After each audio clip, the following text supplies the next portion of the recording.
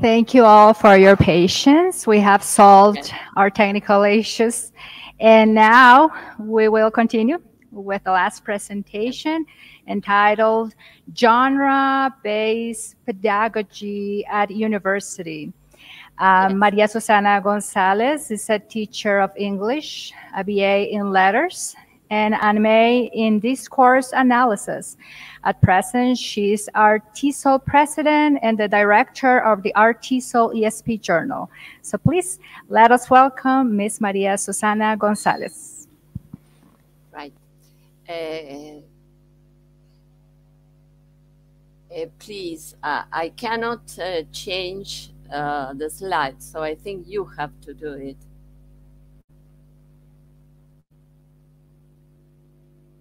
Yes, could you hear me? You can do so with the arrows, with your keyboard arrows. Yes, but I can't. I can't. Probably because I didn't share it. Okay, we were going to help you over here. Okay. Please, next. I will tell you when when I want to change it. Well, thank you. Well, hello everybody. If there is somebody there after 10 minutes waiting for me.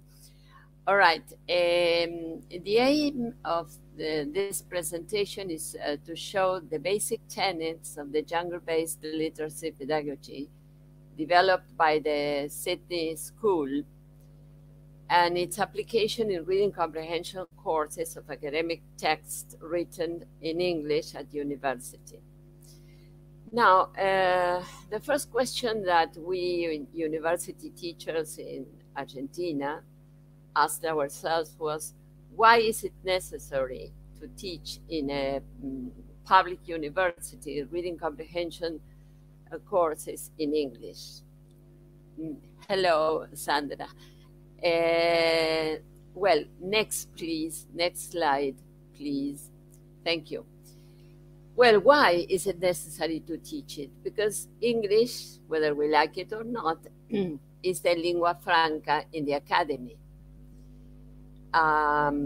Most of the scientific information we are acquainted with is written in English. English is the dominant language in the sharing of scientific knowledge. So as future professionals, we need to teach our undergraduate students and even our graduate students to be acquainted with the possibility of reading English, reading research articles written in English. And also students and postgraduate, undergraduate and postgraduate students need to know the different genres that are used in scientific transmission of knowledge. Next, please.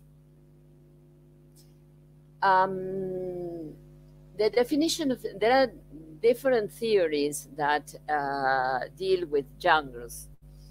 The theory I will be talking about is systemic functional linguistics.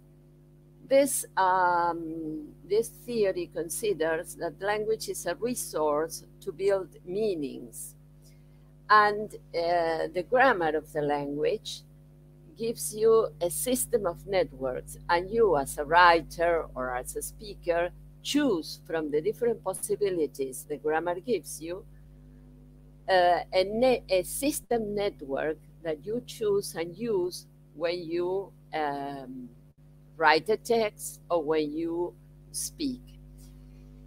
Meanings lie in these systemic models of elections, and the system of language is realized in a text. That's to say, the grammar, as I told you, gives you the possibilities, you choose the possibilities, and you write the text or you speak, because you also speak a text. Well, and there is a relation between the text and its context that now we will see in detail. Next, please. Thank you. According to this theory, the language has three basic metafunctions: interpersonal, ideational, and textual. All the languages in their development develop these three metafunctions. The ideational metafunction is that metafunction that allows us to speak or to write about a subject, a topic. The interpersonal metafunction is the metafunction that allows us to choose certain options from the grammar to speak or write according to the relation of power that there are between the reader, the writer, between the speaker and the listening. You will not choose the same things if you are talking or to a superior, I mean a person with a different relation of power than you, or if you are talking or speaking or writing to a friend. And the textual metafunction is the one that organizes the choices done by the interpersonal and ideational metafunction into a text. So this is, the text may be oral or may be written. The next one, please. Thank you. Well, all these ideas that I've mentioned belong to Halliday. Halliday, as you see, consider that language, this would be language, phonology and lexicogrammar, because he doesn't speak of lexis and grammar separately. They are all together. Semantics is not, is the basis of language. And then you have textual meanings, as I said, interpersonal meanings, and experiential meanings that constitute the three metafunction of discourse, right? And finally, Halliday also spoke of the two social contexts of language. One is the context of situation, this one that is here. Can you see the arrow? The textual meanings are indicate the mode of the language, so to say, written or oral. Then the interpersonal meanings, the tenor, and the experiential meanings, the field, right? The next one, please. Well, Martin and Rose are disciples of Halliday, and they speak of another context, social context, that's the context of culture. And they consider that genres are here. That is the topic of my presentation. They consider that every culture develops the genres the culture needs. For example, in some cases, some cultures that don't need academic genres, but we do need them, right? But those genres are in the culture, right? Well, the next one, please. Yes. Well, what is genre-based literacy pedagogy?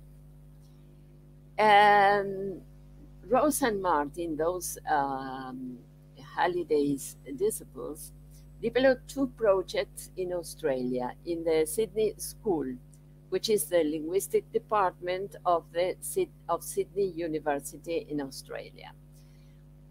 They studied language and education since, they've been studying language and education since the 80s. And the main objective of this school is to develop a pedagogy that could allow students to be successful readers and writers in primary and secondary school. and to design strategies to guide the teachers to facilitate the acquisition of literacy by their students. And they consider that a genre is a social process with a certain objective. What does it mean? That you have it said all the genre, each genre has a project, and it has different steps, and we have to learn about them. Well, the next one, please. Why did they do that? Because the Australian context in the 80s was very difficult for migrants, children, and indigenous populations. You know that Australia is a country that received a lot of migrants, and also there were a lot of indigenous populations, and they were concentrated in the center of Australia. And in those primary schools, the children had a lot of difficulties to acquire the national language, that is English. And so the first thing these researchers do was to analyze and classify the school genres that the children were asked for, and also to design strategies that could help them. Yes, the next one, please. And they also criticized the Australian pedagogic paradigms, because there were two paradigms that were being used in Australia in the 80s. One of them was the traditional approach that was teacher-centered. So what did teachers do? Well, they present a genre, and there was a monological lesson about the genre characteristics. The teacher was a sort of expositor. And then they asked the children to write or to produce an example of that genre. And the other paradigm was a constructivist paradigm, following Vygotsky and his zone of proximal development. This paradigm was student-centered. And they asked the students questions about their knowledge about the different genres. So the teachers retrieved previous knowledge about genres from the students. Then they gave them examples, and finally they asked for a written production of this genre, of the genre they studied. All right, the next one, please. So they criticized, these researchers criticized both paradigms. Why?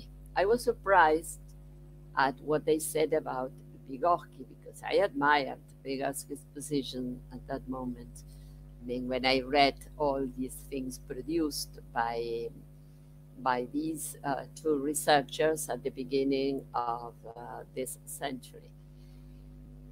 The thing is that they believed that the Vygotskian approach was not adequate for populations that were in unfavorable social context. So they suggested another approach. It was a cyclic process. Pass on to the next one, please. All right. Here you have this cyclic process. Can you see it? First, the students were prepared for reading first. This means that they try to retrieve the students' knowledge about the different genres and discuss with the teacher. And with the help of the teacher, they had to deconstruct the genre. That's to say, to see what steps the genre had. And then they, together with the teacher, they produced, or they began to read, in this case, an example of that genre. Then they read in groups with their peers other examples of the genre. That is what they consider the joint reconstruction, because the students worked in groups together, of course, with the help, the teacher's help. And finally, they were able to produce an individual construction of the genre. Now, one of the, if we go on with the cycle, when they did the detailed reading, they paid attention to the typical linguistic resources of the genre. And then they did the rewriting of what they read with a group of students, or perhaps first with the teacher and then with a group of students. And when they dominated the genre, they were asked to produce an example individually. So this was a constant cycling and recycling. The idea was that the student could build his knowledge of this genre. The next one, please. Right. Well, as I said before, they studied what genres students read in primary school and in secondary school. Well, they found that most of the things they read and wrote about were stories. And why? Because what is the genre we all know, and what is the genre we've been listening to or reading about since we were children? It was stories, because you, to a little boy or girl, you read a story. So in general, students know perfectly well the different steps in the story, that there are characters in a certain place, there is a problem, and the problem is solved. Well, these people studied different types of stories that are everyday stories, and also they studied what they call histories, that are autobiographies or biographies, or a historical recount. It's a kind of the biography of the different peoples in history. And these two genres, stories and histories, were genres the students were able to dominate. But what about explanations? The explanation of a sequence, or to explain causes and effects. Well, this was not very useful in primary school, at least. It is useful, it is used in secondary schools. The next one, please. In secondary school, they were asked to write about procedures, how to do something or how to use something, how to describe how to use something. And also reports, that's to say, descriptions of classification and descriptions of phenomena, and arguments. In the case of arguments, they made a very interesting difference between three types of argumentation. The first one was called exposition. That's to say, the kind of argumentation where you establish a thesis and you defend it with arguments. Then the second one, the debate, when you have two or three positions and the author either defends one and destroys the other, or defends a combination of the three of them, etc. There are different possibilities. And the challenge, that is when you want to destroy other position because you disagree absolutely with it. And also they found text responses, reviews, interpretations, or critical responses to text. But all these genres were not studied seriously in secondary education. I can tell you that the situation in primary and secondary schools in Argentina is quite similar. All right, the next one, please. Well, the thing is, in higher education, can we apply this approach to reading comprehension courses in higher educations? We thought we can. And so, what I am going to talk about is a simple case in the School of Philosophy and Letters in the University of Buenos Aires. In the English reading courses, we receive students with a very, very basic knowledge of English. The 80% of the students are A1, have a knowledge of English of A1. 18% A2 approximately, and only 2% B1. The rest of them who have a better knowledge of English generally sit for independent exams, and well, they pass the exam. Not always, but in general they do. But in the regular courses, the courses students attend, we have students with an A1 and an A2 level, very low level of English. And so in 3 semesters with lessons of 4 hours a week, they have to finish the 3 courses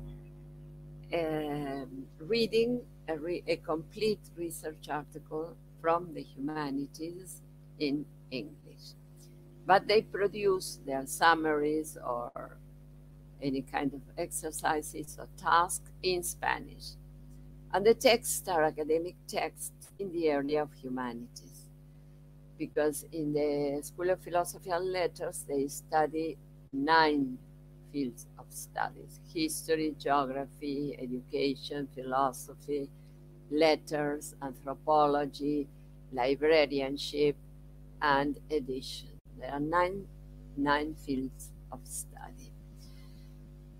And the genres that are generally used in the humanities are narratives, descriptions, debates, and challenges, which are the most difficult ones, especially debates.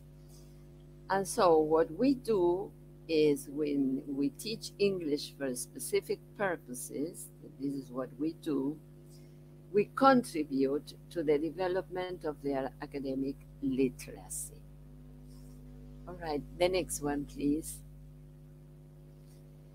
Well, as we had this kind of students, we had to develop a model of reading. A model of reading, and I am going to concentrate on the cognitive area of this model of reading, that's to say the pre-reading stage, the preparation for reading. The pre-reading stage is very important because it's the moment when students generate specific and general reading hypotheses about the text. And if these hypotheses are correct, these hypotheses guide them in their reading and in a final personal reconstruction of the text. And in this pre-reading stage, the paratext, that is what surrounds the texts, and the organizational signals are fundamental to anticipate the text, and to anticipate not only the text content, but also the genre of the text. And this facilitates then their reading, because they are prepared to read certain genre, and if they know the steps of the genre, they will find it easier to read these texts. All right, the next one, please. We are going to work with some examples. For example, in if you want, you can write in the chat the answer to these questions so that can participate a little. For example, in this paratext, that's to say the title, and here also we have we teach them how you write the references of a text. We have the author is Caroline Rae. The title of the articles in Havana and Paris, the musical activities of Alejo Carpentier. Music and letters. This is the journal where it was published, and then the characteristics of the journal. And we have also the year of the presentation, 2008. And what information about the text content can we anticipate? What do you think the text is about? The experiential meaning.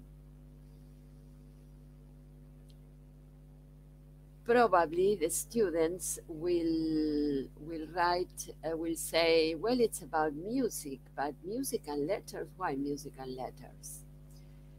And then some other student may say, because it's a text about Alejo Carpentier. Perhaps young people don't know him very much, but the people in letters, as we have mixed groups of students, they are from different courses of study, probably the people from letters will immediately say, well, he was a Cuban writer who wrote at the beginning of the 20th century and so on.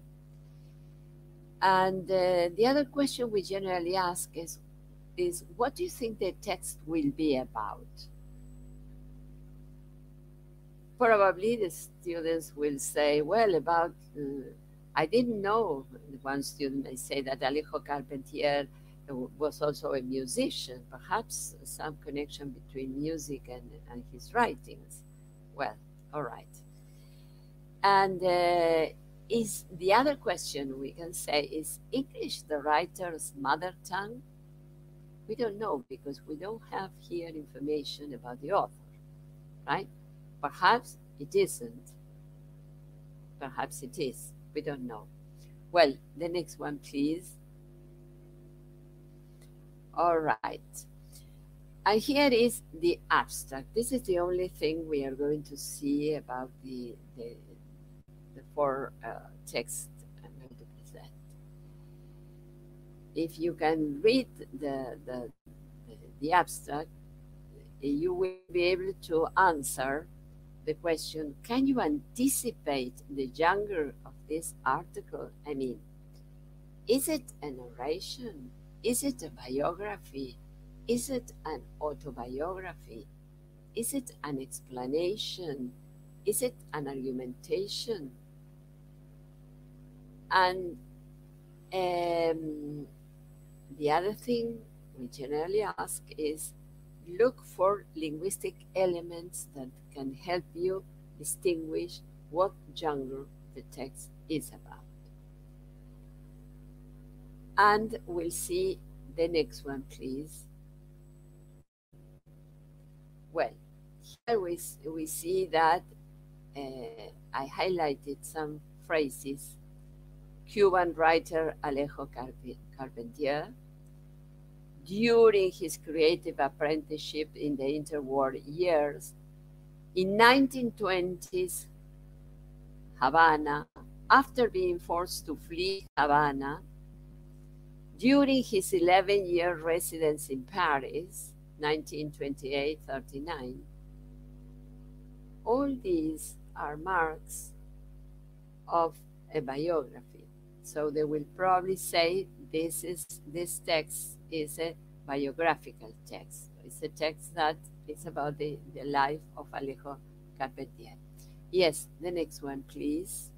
Yes, yes, yes. Good, good. Sandra and the other. Fine. Thank you for the contributions. Now, again, well, here we have, in this next text, we have organizational signals. You know what they are? For example, the author biography. In this text, the author is Obiekbu Ifeigina Xingwa Rita.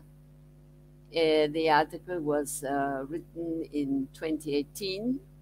The title is Reading Errors in Second Language Learners. And only with that, can you anticipate the text content? I mean, what the text, if it belongs to geography, to history, to education, to philosophy, only with the title. What do you think? Reading Errors in Second Language Learners. It was published in Sage Open. Sage Open doesn't say much, but the title. What field is it? Probably students, because we have education students, will say it's an educational article. Yes, that's right, Angie, sorry. And what about the author's biography? Is English her mother tongue? She's a senior lecturer in English language at the Department of English and Literary Studies of the University of Nigeria. She has done several research studies on reading errors in second language situation. What do you think? Is English her mother tongue?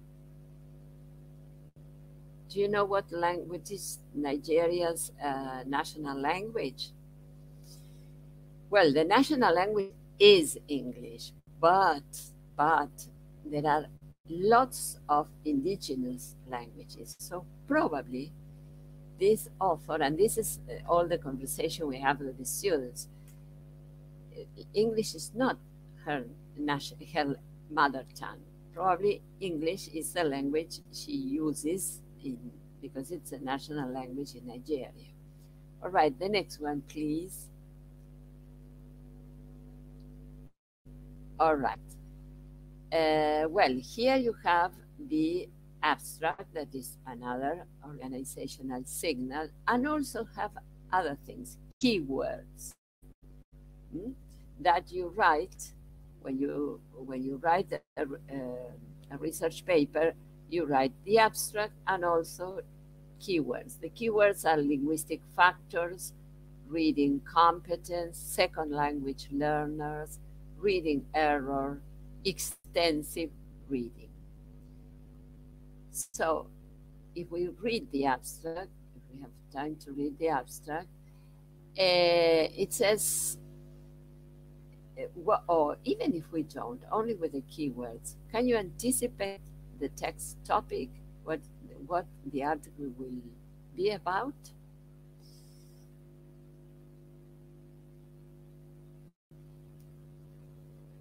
Probably, if we have teachers there, they will say, well, about education, of course, yes.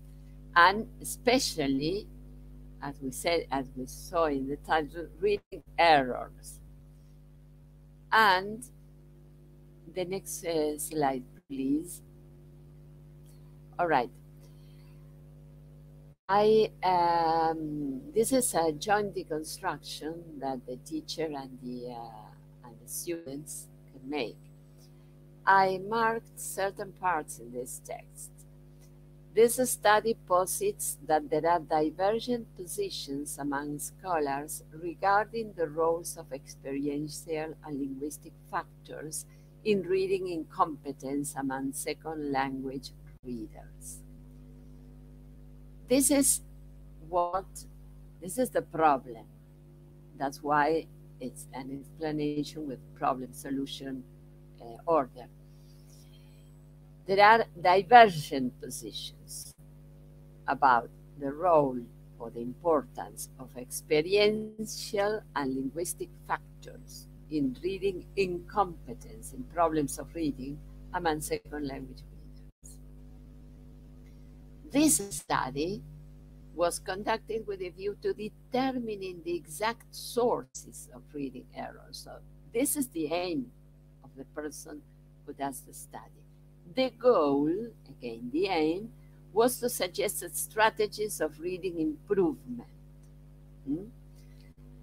And she did an experiment, and the results show that reading competence was typically low in Nigeria.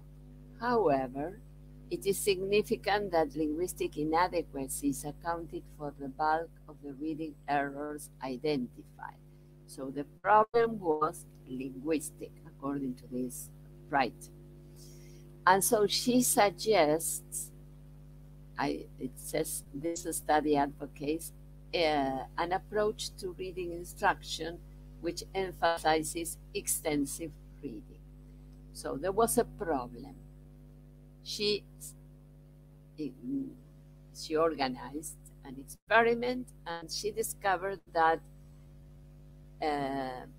one of these factors was the one for the problems in reading. That was the lack of language knowledge. Okay, the next one, please. This is another jungle, so let's see another. Moreno Maria Jose, Art Museums and the Internet. Emergence of the Virtual Museum in Music and Letters. This is, again, the journal, volume 89, Maria Jose Moreno, Department of Social Sciences, College of General Studies, University of Puerto Rico, Rio Piedras Campus, Puerto Rico. So, Art Museums and the Internet is the title. The Emergence of the Virtual Museum. What is the topic then? Is it, it belongs to what area of knowledge?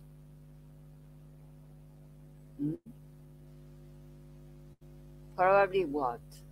It's not music, but it's connected with art, because art museum. All right. And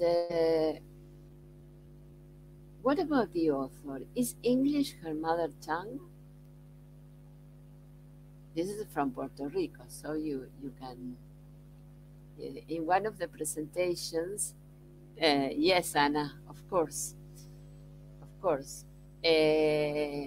One of the presentations today or yesterday, I don't remember, it was about I think it was today, was about the disadvantage of people who speak Creole in Puerto Rico. So probably this Maria Jose Moreno could have that problem, because although English is used, this Creole is the people who speak Creole in Puerto Rico are disregarded. Okay, the next one, please. Here we have the abstract. The internet has brought about the birth of a new cultural space, the virtual museum. This essay, see how there are certain phrases that are repeated. This essay examines how placing the museum in cyberspace redefines the functions of the museum and the relations between the museums, the art object and the public. It is argued that virtual museums are paradoxical spaces. While the digital format of virtual museums permits an alteration of the conventional views and relations existing in the traditional museum, the limited availability of internet technology ties the virtual museum to the established power structures that have characterized the real art world. Okay. The next one, please. Here, perhaps if you are not trained, it's difficult to anticipate the genre from the abstract. But here it says what the here. It is argued that virtual museums are paradoxical spaces. This word "argue" is the one that indicates that there may be some sort of argumentation. While the digital format of virtual museum permits an alteration of the conventional views and relations existing in the traditional museum, one idea, the limited availability of internet technology ties the virtual museum to the established power structure. So she agrees with the idea that virtual museums are paradoxical spaces. And then she gives her arguments. Virtual museums are fantastic because it permits the changes in the views and relations that exist between the museum and the people, but also, and this is why paradoxical, the tradition, the limited availability of internet in many areas of our planet make it difficult for people to access to virtual museums. Okay, the next one, please. And finally, let's see this one. Scott McLean, in 2007, the University Extension and Social Change, positioning a university of the people in Saskatchewan. It was published in Adult Education Quarterly. Scott McLean is a director of continuing education and a professor of sociology at the University of Calgary, Canada. Well, this is easier to anticipate the topic or the text content. What will this article be about? Yes, obviously about education. And what about the author? Is English his mother tongue? Remember that in Canada, they speak two languages, French and English. Maybe one of them, of these languages, is his mother tongue. We don't know. All right, the next one. Well, here it says that there are two predominant interpretations of the history of Canadian university extension. Universities in general have extension programs for adults, which are very interesting. And the two interpretations are the liberal or institutional, that considers that extension has been a means for universities to disseminate resources, foster progress in societies, and meet the learning needs of individuals. And the critical or nostalgic perspective claims that university extension once resisted dominant forms of power relation, but now supports such relations. Well, this article again challenges these two interpretations. Be careful, challenge. This is what we have to notice. Evidently, this will be a challenge because he's challenges these two interpretations. He is against the two interpretations. And then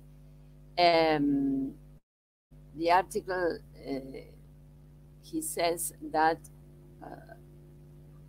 subjection, that these interpretations are incorrect, right? Well, can you, the next one, please? Okay, here is what I mentioned, the article challenges, and the author argues that the evolution of university extension in this university was influence the changes to the mode of production in the province. So he's against the two previous interpretations, and he says that the changes were due to the changes in modes of production. All right, the next one. Well, what are the conclusions? I try to show you that English is academia lingua franca, and that's why we find it necessary in our universities to teach reading comprehension courses, because people, most of the 90% of the papers that we read at universities are written in English. So students have to be able to understand them, because it's the only possibility to go on learning and to go on belonging to the academia, right? And genre-based literacy pedagogy, we think the philosophy of letters, is a powerful tool to help students acquire academic literacy. Well, the next one. Okay, I wanted to share with you, if you are interested in reading comprehension or in reading in general, some journals that are free. One of them, and you can read a lot of articles on reading. One of them is Reading in a Foreign Language from the University of Hawaii. They are free. You write University of Hawaii and you will find the journal Reading in a Foreign Language. You don't have to pay anything. And then we, in our TESOL, in our association, we have an ESP journal and an EFL journal. This is not, the ESP journal perhaps is more concentrated on reading, but the EFL journal is about the four macro abilities. These are free also. And there is one publication, one issue from the Revista Traslaciones, published by the National University of Cuyo in Argentina, that has just published a journal on modern languages. So you can find also interesting articles there. All right, the next one, please. Thank you. This is, thank you for waiting for me. All right, well, that's all. Thank you very much, Ms. Gonzalez, for your presentation. We will now open the floor for questions. Remember that you can write your questions in the chat box, and let's try to keep those as concisely as possible, and we will transfer those to our specialists. We have some comments here. Reading is a process. Sometimes we forget to include pre-reading activities. All right, and you know that this is also a problem in not only in university, but also my daughter is a teacher, a kindergarten teacher, and when she reads narratives to children, I always tell her, show the cover of the book and ask the children, well, when they can speak, because if you work with children of 3, 4, and 5 years, they can speak, and ask them what do they think they are going to read about, of course with very simple language, because these pre-reading activities are very often not considered even in people who are in education. I don't know why, but in my case, I specialized in reading. I don't understand why they don't work on that. Yes, I agree. You have to begin with pre-reading activities, but not only activating previous knowledge, as all the textbooks say, but also thinking about the organization of the text you are going to read. Hmm? Because yes, you activate previous knowledge and then you don't go down to the text. You don't go to the title or to relate the title with some pictures to sort of hypothesize about the text genre and the text content. It's a pity, but you're right. Very often these activities are not considered. Of course, and they are very, very important indeed. We have another comment here. This type of text analysis is useful to teach reading strategies, and it also helps students of EAP. Yes, definitely. Definitely Uh, because, yes, yes, uh, please go ahead. because reflecting on the genres, when you speak with, or when you work like this at university, you are surprised because students generally don't reflect on on the rhetorical organization or on the or as the systemic say steps of a genre.